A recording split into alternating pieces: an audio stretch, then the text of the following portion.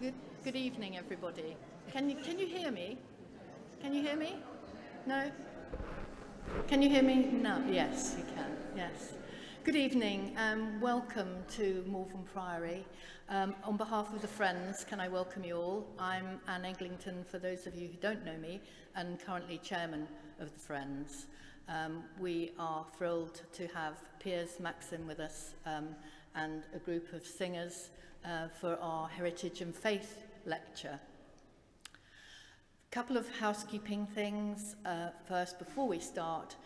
If there's an emergency, we hope there's not. This building's been here for 1,000 years and we're hoping it's going to be here for another 1,000 years, but if there's an emergency, stay in your seats and Jerry Custos will give you instructions of how to evacuate the building. There is more than one entrance. There are three exits, so he will point you in the right direction with the steward, so stay in your seats.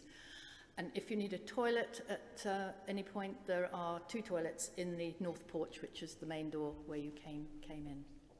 So we're really looking forward to hearing and learning a bit more about the music and worship that's gone on in this beautiful building, which continues to today. And we're thrilled that Piers is talking to us. He is the Director of Music at Malvern Priory, and we are thrilled with the choir. They sing for us on Sundays, and the standard is amazing. So thank you very much for coming, Piers. And I will hand over to our Vicar Rod, who will just say a short prayer, a few words. Thank you.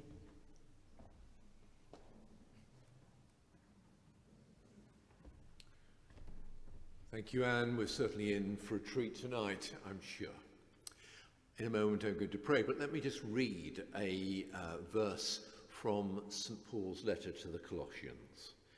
St. Paul writes, "Let the message of Christ dwell among you richly, as you teach one another with all wisdom through psalms, hymns, and songs from the Spirit, singing to God with gratitude in your hearts." Heavenly Father, we thank you for the gift of music. That music has been rooted in the Christian tradition ever since it began, ever since our Lord was here on earth. Lord, this church throughout the centuries has been filled with worship and praise, with music that has reached the roof and beyond to heaven. So, Lord, we praise your name for that wonderful gift. Now, tonight, we ask that you will be with Piers and the singers as they take us on a journey through the years, through the changes, through the exciting times of music here in this beautiful building, Great Malvern Priory. Lord, be with Piers and all who take part today. Dispel all nerves, and may what is said and done be to your glory. Amen.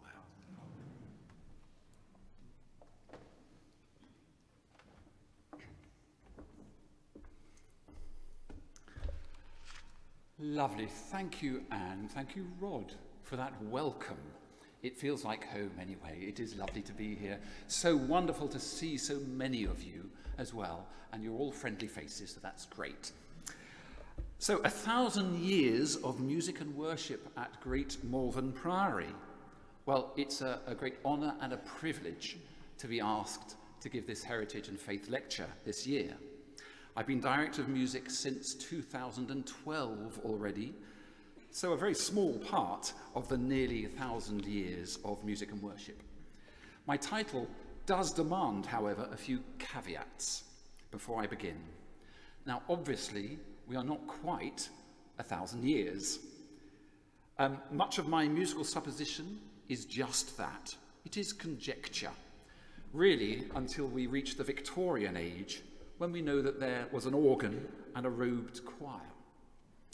However, for the first 450 years of the Priory's life, this building, or at least this part of it, was a Benedictine priory, and so we can be pretty certain about the type of music and worship that was offered up to God during that time.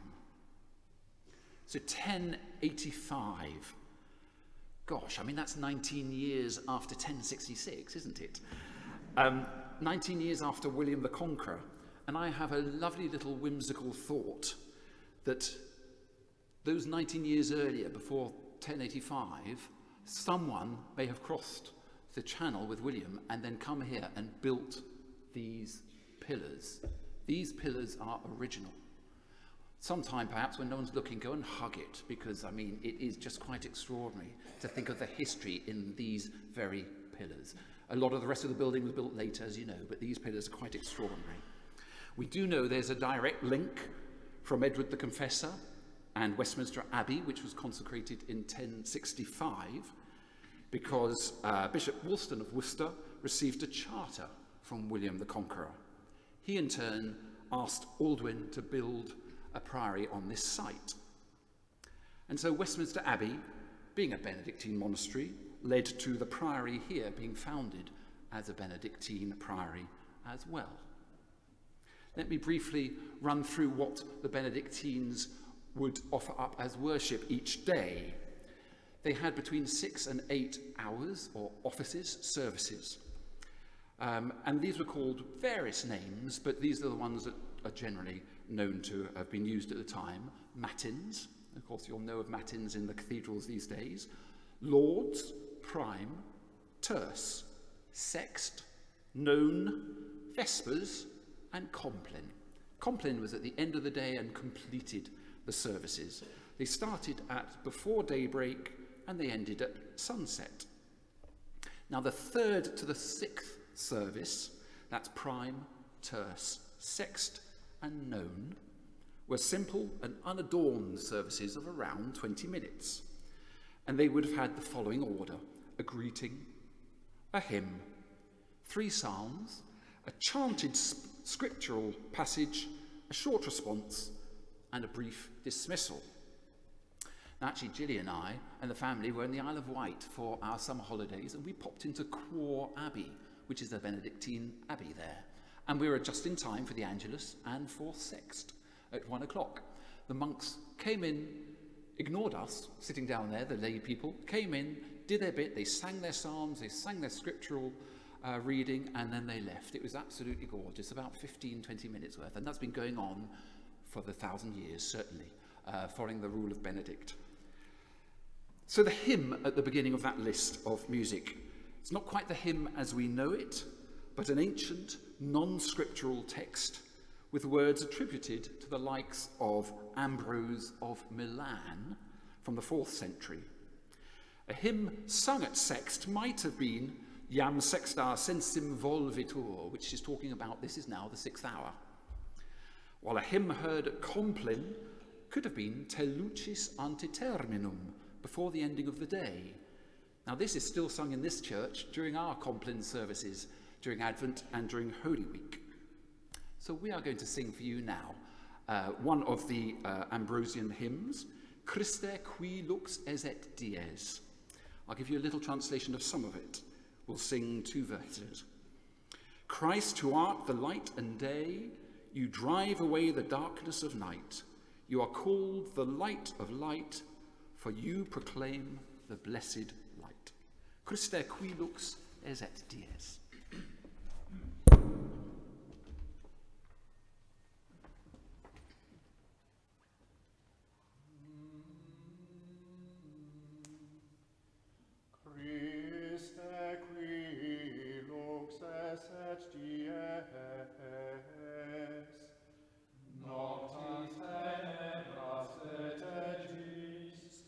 Lucis velum et crederis,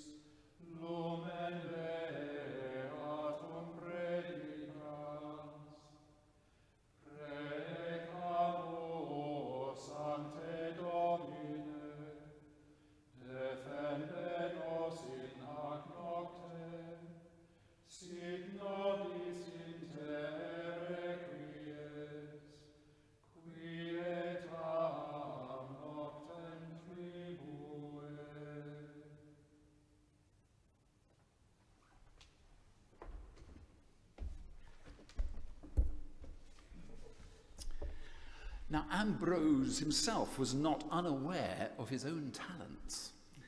This is what he's quoted as saying: "They also say that the people are led astray by the charms of my hymns. Certainly, I do not deny it." It is interesting to note that John of Salisbury, who was Bishop of Chartres in the 12th century, wrote, "Music sullies the divine service, for in the very sight of God, in the sacred recesses of the sanctuary itself, the singers attempt, with the lewdness of a lascivious singing voice and a singularly foppish manner, to feminize all their spellbound little followers with the girlish way they render the notes and end the phrases." I don't think we sang like that, did we? No. To be fair, this was at a later date, when the likes of Léonin and Perrotin of Notre Dame in Paris were adding extra notes to the simple plainchant lines, so that duplum was sung. This is where you have two consecutive lines in harmony, with one singer singing up to 40 notes, while the other singer sang one note. That this was the forerunner of polyphony, about which a little later. Of course, the arguments still continue today about whether music is an enhancement or a hindrance to music. Don't forget, it was St. Augustine who said, of course, "He who sings prays twice," though I have always found that somewhat excluding. Back to our Benedictine office, which would have been heard in this priory. The psalms were sung in a weekly cycle, so that all the 150 psalms were sung each week. They were sung responsorially, that is with a cantor and then the others joining in, or antiphonally from side to side, and would have been preceded and followed by an antiphon, a verse often drawn from scripture, which is relevant to the current liturgical season. We're going to sing for you now a psalm with its preceding antiphon. We'll just sing 4 verses, though. The antiphon is repeated at the end after the Gloria Patri. So we'll sing the antiphon Pacificus, and the words are, "He shall be called peaceable, and his throne shall be most firm forever." And then we'll sing the first 4 verses in the Gloria of Dixit Dominus, Psalm 110. "The Lord said unto my Lord, sit thou at my right hand."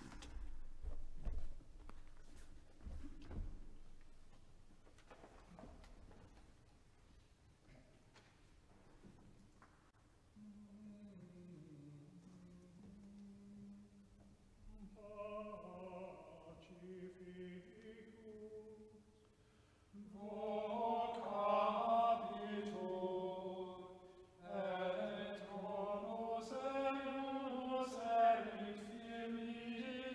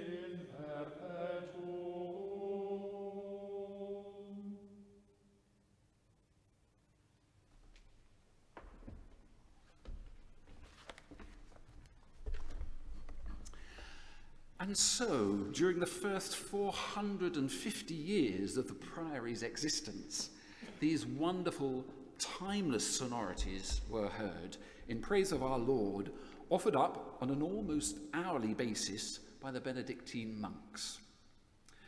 Whether they were disturbed by the newest fads in music cannot be known for sure. However, with hospitality being one of the most important doctrines for Benedictine monasteries, it is very possible that guests may have brought new ideas with them and introduced them to the monks. Indeed, some of these ideas were being nurtured and even written down not so far from here, at the Benedictine Cathedral Priory of Worcester. A collection of manuscripts from the late 13th to early 14th centuries called the Worcester Fragments has survived and is a goldmine for anyone wishing to discover what vocal music was being sung in the priories and monasteries up and down the land at that time. Here you'll see a fragment of the fragment. Again, I must add the proviso that we do not know if the monks of Malvern Priory were sufficiently adept at their singing to have undertaken such singing in their offices, even if they knew such music existed, but it may have been possible. Now, in brief, the first move away from what is called monodic music, where there is one melodic line, such as in the plainchant you just heard, was by adding the same line a fourth or a fifth degree higher or lower. This leads to what is called organum. And three of us are now going to try and show you some organum. First of all, Richard in the tenor will sing his line. We're going to sing Victime Pascali, which is an 11th century sequence for Easter Sunday, so it may well have been sung here. To the Paschal Lamb, let Christians offer up their songs of praise. The Lamb has redeemed the sheep, are the words in translation. Richard will sing it, then I will sing a fifth above, and then Malcolm will sing a fourth below, and then the three of us will sing together, and you'll get this wonderful timeless sonority called organum.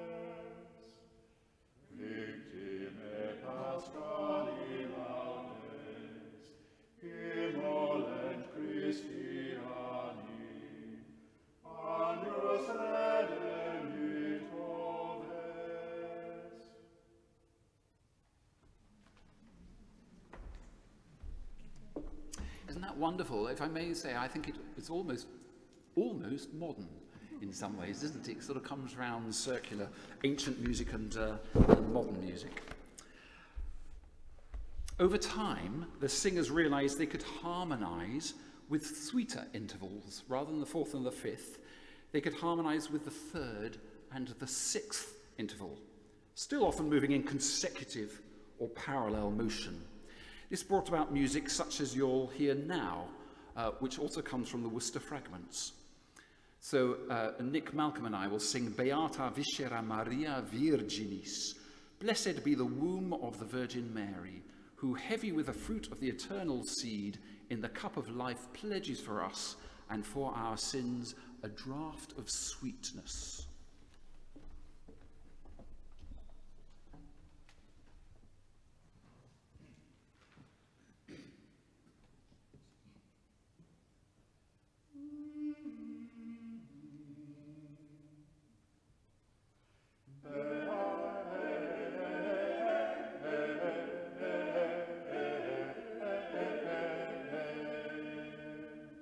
Beata viscera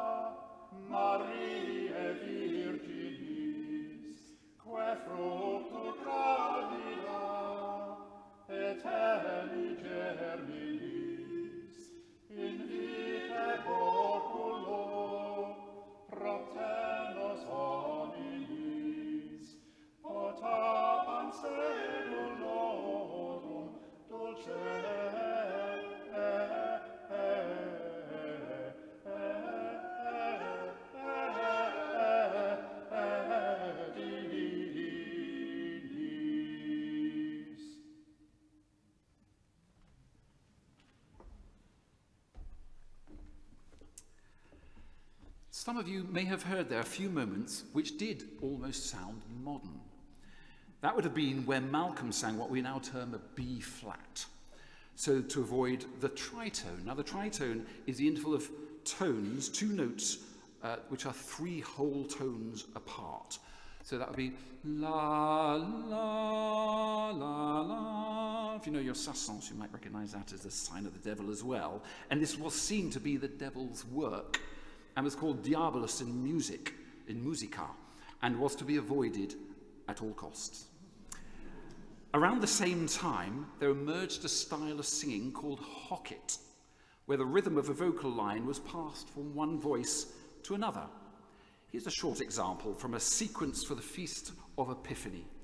Epiphanium Domino canamus gloriosum, which, and we're singing about a flaming fire out of Jacob, will smite the host of Moab to his utmost coast.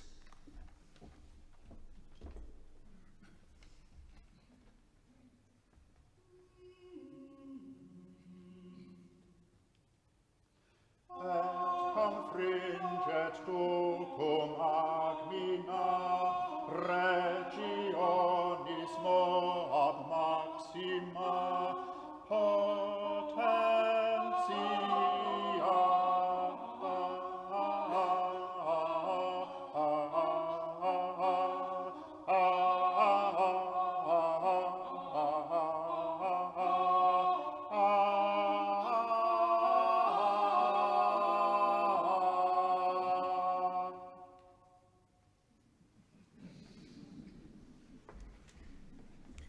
That's actually quite difficult to do, you might have noticed.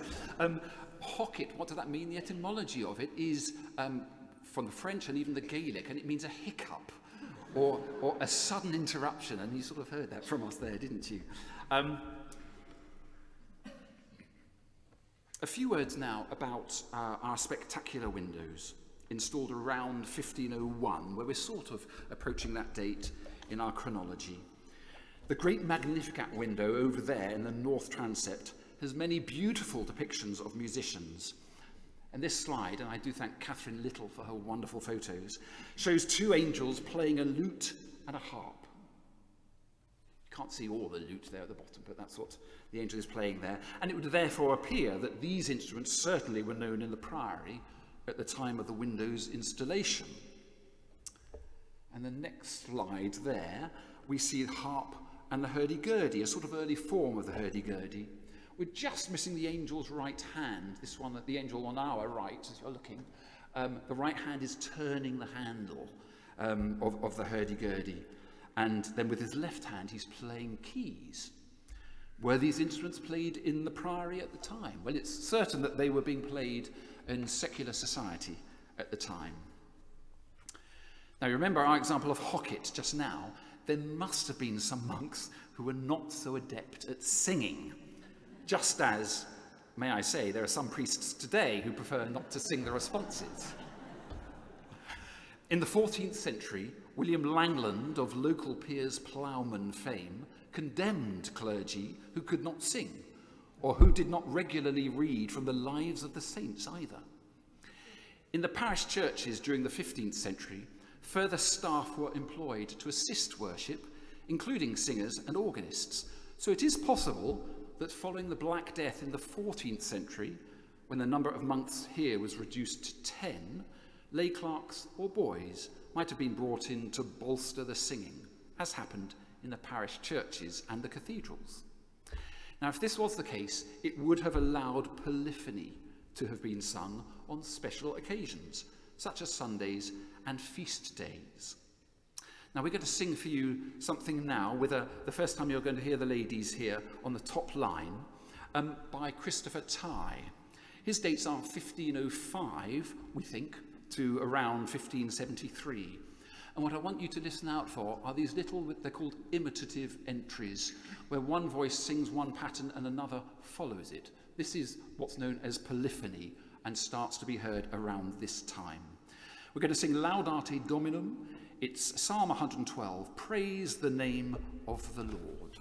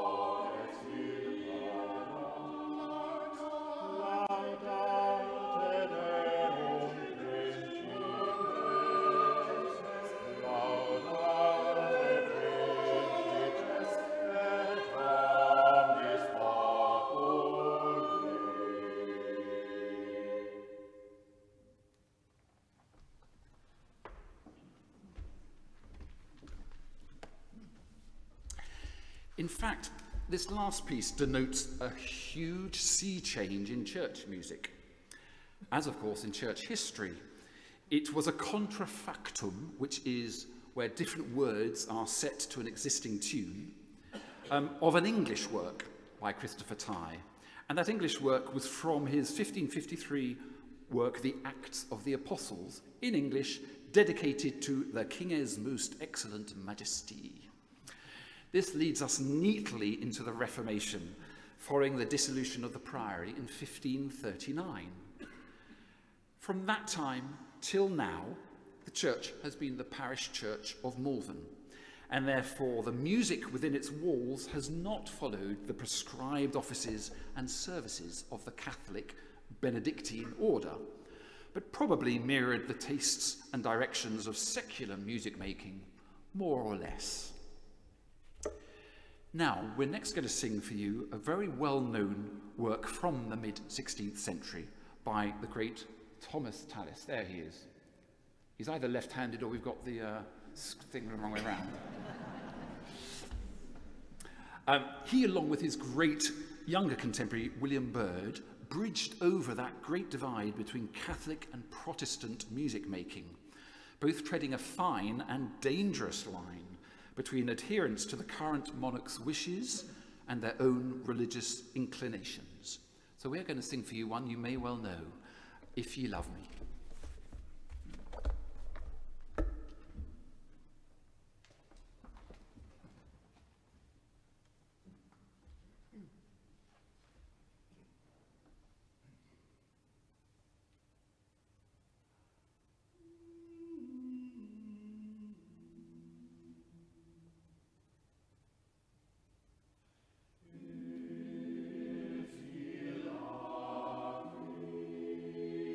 Keep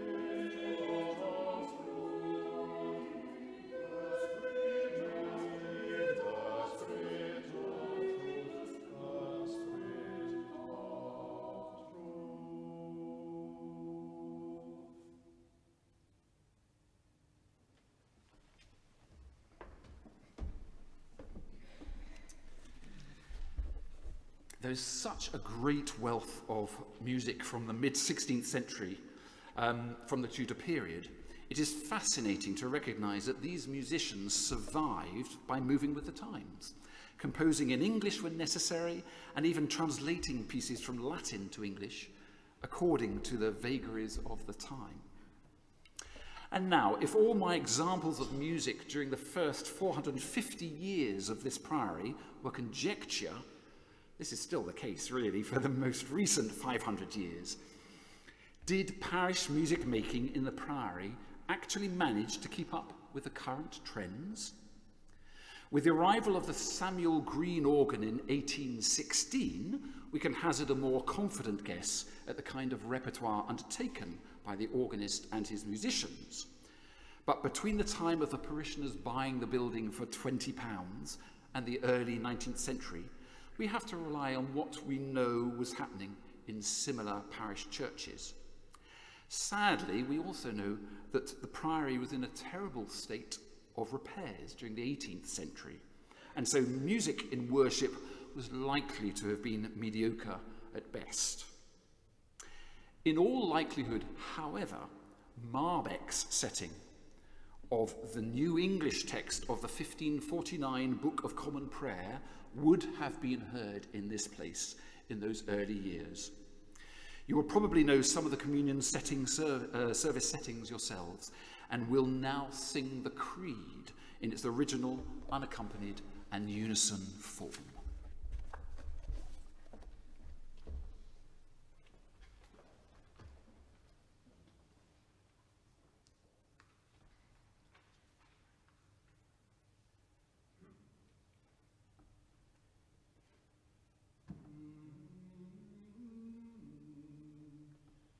I believe in one God, the Father Almighty, maker of heaven and earth, and of all things visible and invisible, and in one Lord Jesus Christ, the only begotten Son of God, begotten of his Father before all worlds,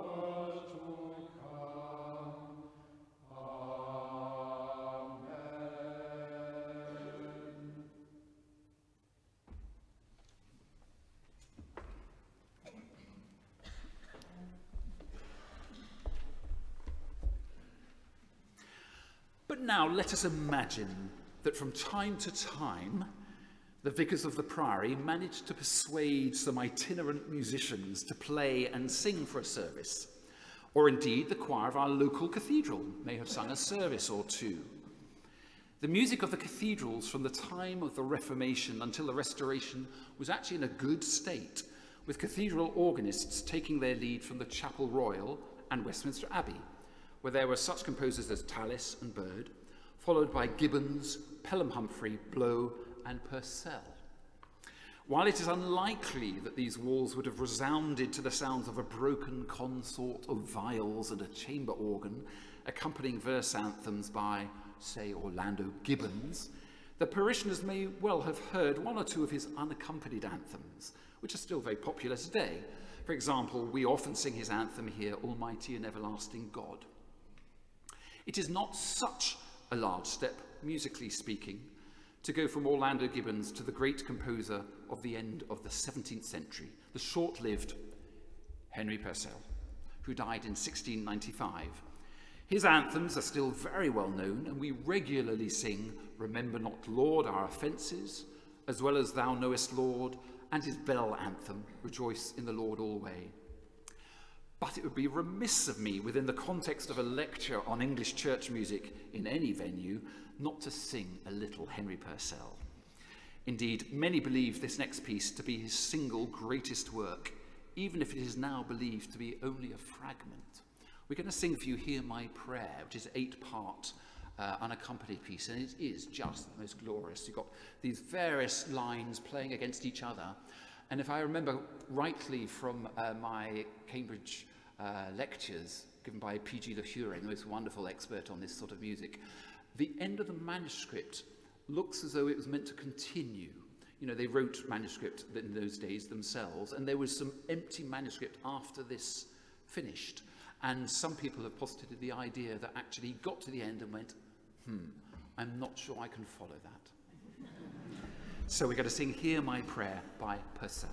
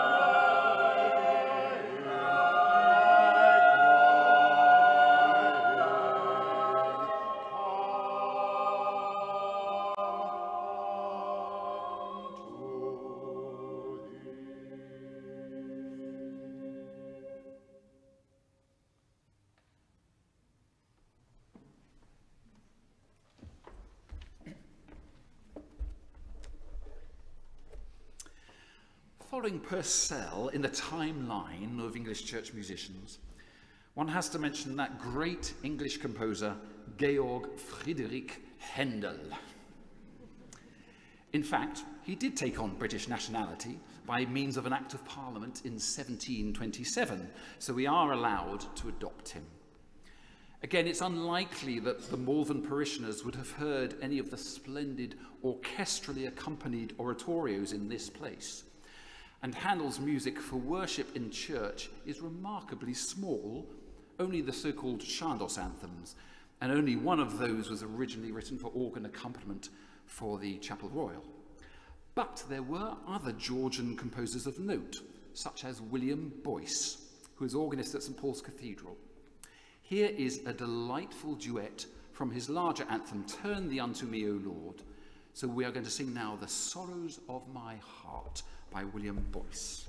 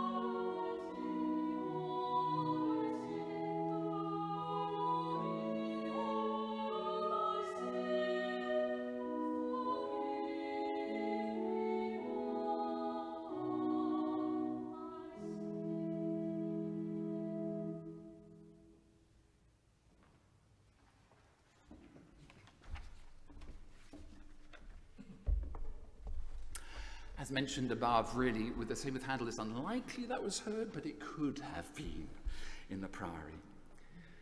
We can conjecture that there were probably a collection of local people who would have sung the services, mainly services of the word, rather than Eucharistic services. And they would have been accompanied by any instruments then available. Here you can see a clarinet, the pre-Boehm clarinet, those of you who know your woodwind instruments, there on our left, and on the right a bassoon and a cello, and various singers. I'm not sure what they're telling the conductor there, perhaps he's gone too long or something. And the singers, they're all singing from the same hymn sheet, which is good to see. It's the same size book, isn't it? And the musicians have bigger books. And I think that's up in the gallery somewhere. The music would have been rather raucous, probably not so different from the music heard in the local taverns. This type of music is called West Gallery music, and the repertoire comprised metrical psalms, anthems, and fuguing tunes, which are a bit like rounds and catches. One of the more famous of these we still sing from time to time, and it's the Cranbrook tune for while shepherds watched their flocks. So we're going to have a go at that now. We decided not to put in sort of Mummersett accents, so forgive us for that. We might sound a bit plummy.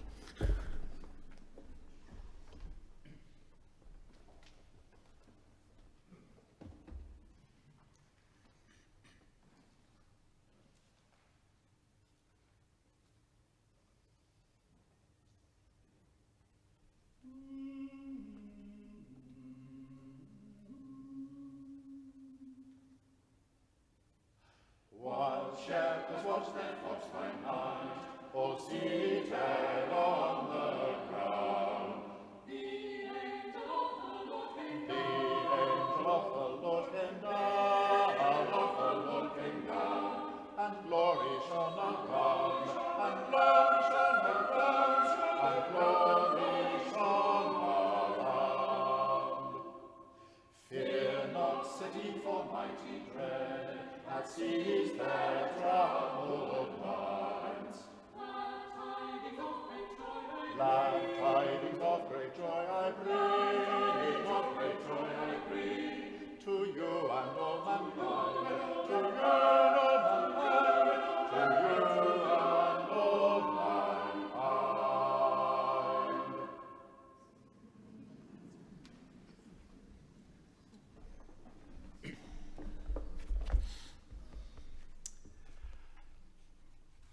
During the next century, the 1800s, music was at a low ebb in the cathedrals and churches up and down the country and received a much needed injection of energy from Samuel Sebastian Wesley in his various organist posts around the country, including nearby Hereford, where he wrote his famous Easter Day anthem, "Blessed be the God and Father." Here in the Priory, we are able to see that the old was being moved out for the new, when the new organ, and they said it was the new organ, was installed in 1816, and this replaced the psalm singers. There is mention of a pair of organs in a priory inventory in 1552, but nothing else is known about the organ from that time until the early 19th century. Now, central to the change in church music, alongside the use of an organ to accompany the congregation, was the publishing in 1861 of hymns ancient and modern. This formalised the main singing that was going on in the parishes, that of hymns. Now, we won't sing you a Victorian hymn. I think you know them all very well. They're still very much staple repertoire for churches up and down the country, such as Abide With Me, the tune Eventide being written by Ancient and Modern's editor, William Henry Monk. I should also mention that the Oxford movement and the Tractarians had a huge impact on church music from the 1830s onwards, leading to choirs and organs being placed in the chancel rather than at the West End, where the 1816 organ was placed. When they replaced the psalm singers, they would have all been up on a gallery. There was a gallery back there, and an organ and the singers would be back at the West End. Towards the end of the 19th century, music would have been heard in the Priory by composers that you will recognise, such as John Stainer, Hubert Parry, Charles Villiers Stanford. But earlier in the century, there were composers such as Walmsley and Sterndale Bennett, who were producing music that fulfilled a purpose, even if it's fair to say it wasn't always of the highest calibre. However, we're going to sing a lovely little bit now of Sterndale Bennett. It's from his anthem, God is a Spirit.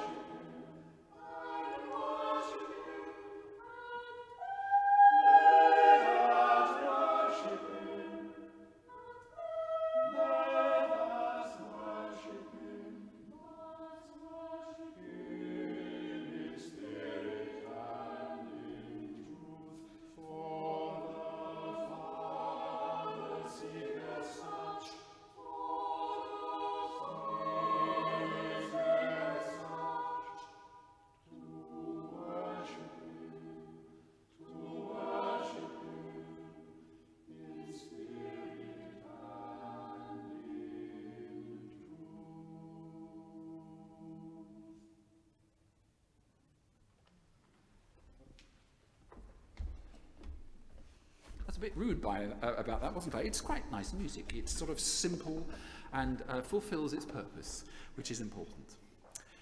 Now, with the founding of the Lyttelton Sunday School in 1817 at the northeast corner of the Priory glebe, all was set in motion for what became the Lyttelton Grammar School, from where singing boys were taken for choir duties in the Priory. And singing was one of the 6 courses of instruction advertised at the school in 1879, and the Priory's choir master would have overseen the daily rehearsing of the boys, as well as the directing of the choir in services. In 1886, the Lyttelton buildings were enlarged, and the choir had exclusive use of the downstairs choir room, and mention is made that year of 19 choristers from the school. It would appear that the total number of singers in the Priory choir numbered between 32 and 39 during the 1870s. The organist at the Priory from 1850 until 1893 was one William Haynes. Now his nephew, Battison Haynes, was a chorister here. And there he is. You'll see in this photo he's dedicated it to his uncle. So that was William the organist, from his affectionate nephew, Battison Haynes. He was known to have deputised here on the organ as well while he was a chorister. Here is a little section of an organ piece by him, Meditation, and Michael is going to play that on the organ.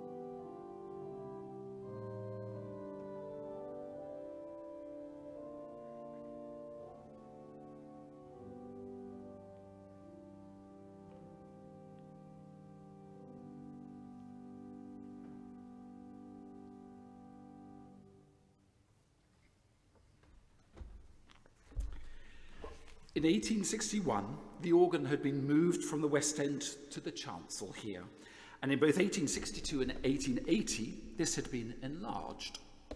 Now that there was a fine and large Nicholson instrument in place, an organ recital series was begun in 1896, where the then organist Charles de Souza presented a programme including works by Bach, Handel, Mendelssohn and Smart. In 1904, Frederick Wadley was appointed organist and choirmaster. He stayed for only 6 years, but then remained in post in Carlisle Cathedral until 1960. Although written during his Carlisle years, we're going to sing an Agnus Dei now from his pen.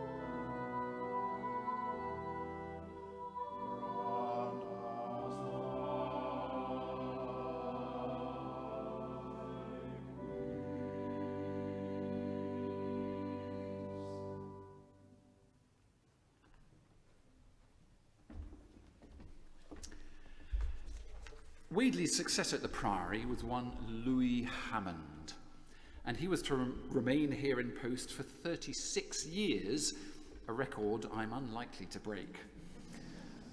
The musical standard at the Priory was reported to have been of a very high standard. Hammond was known to many of the musical cognoscenti, including cathedral organists and composers such as Herbert Brewer and Alfred Hollins. He was something of a Renaissance man, an organist, musician and artist, and we are forever in his debt for his curating and cataloguing the windows and protecting them from the Second World War. He also composed, and we do sing his evening canticles in B flat. I'm not going to sing the whole canticle, but I think you should hear the Gloria. It's rather fine, Stanford-like. So here's the Gloria from his canticles.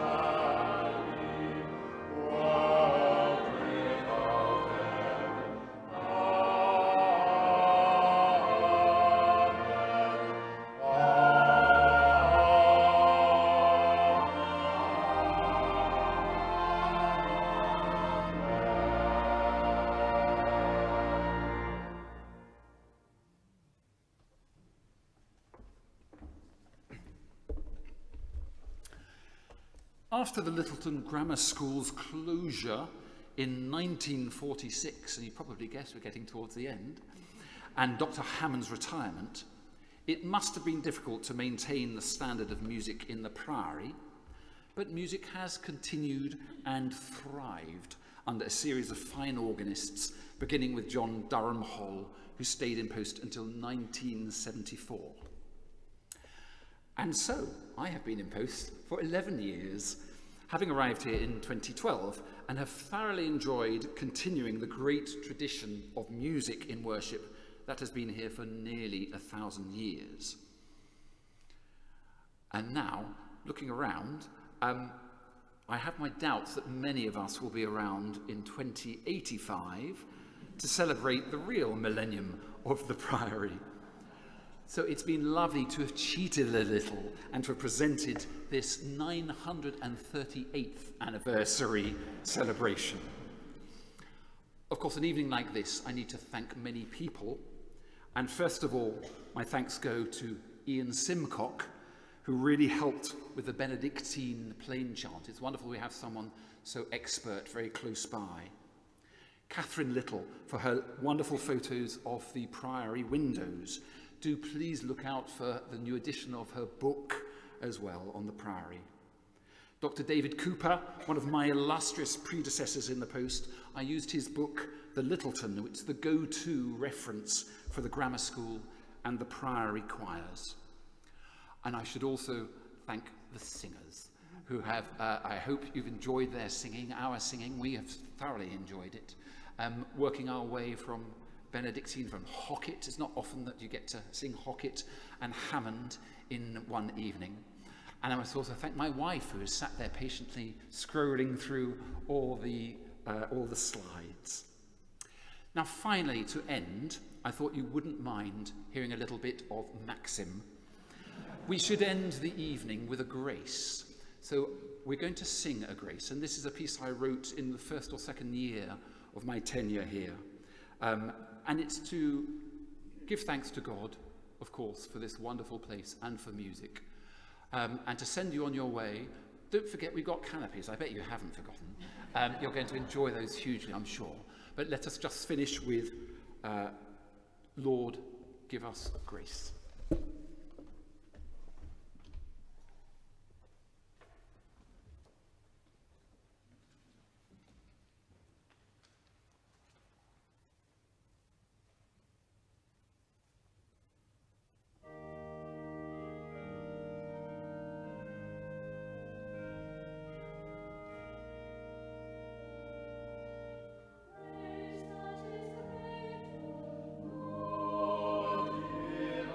Strength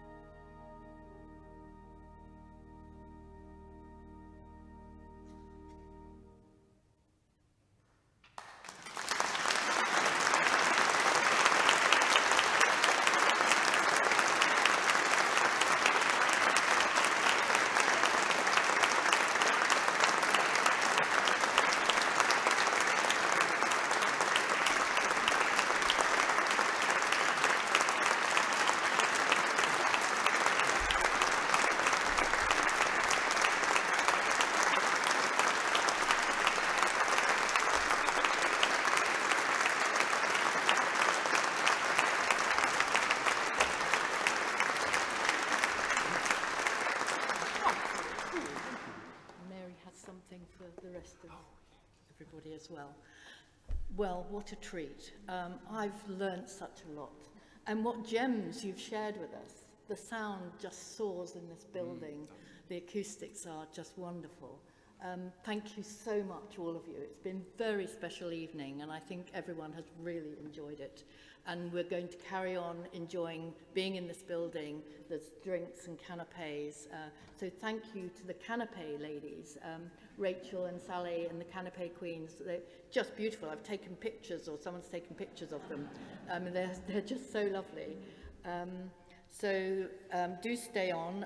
I know there's rugby at 8 o'clock, but, you know, forget that. Yeah, I booked this a year ago. I didn't realise what an auspicious day it was. But it is a very auspicious day because it's somebody's birthday today. And I don't think we've finished singing. So I think we could have a bit of congregational audience participation if we could sing Happy Birthday to Piers. So...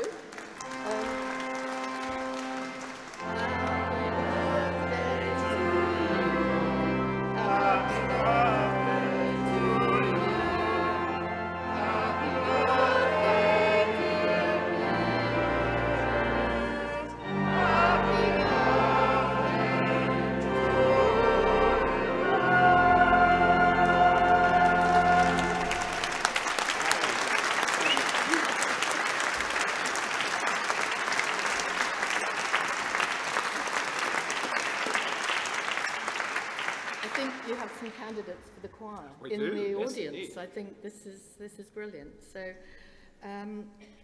do help yourself to drinks which are served over there. There are leaflets for joining the Friends. Let me just give the Friends of Malvern Priory a little plug. If you haven't joined already, do think about it, because they are very involved in the life of the church, as well as providing funds for different projects. So do think about joining. Take a leaflet away with you. Enjoy the rest of the evening. Thank you very much. Thank you.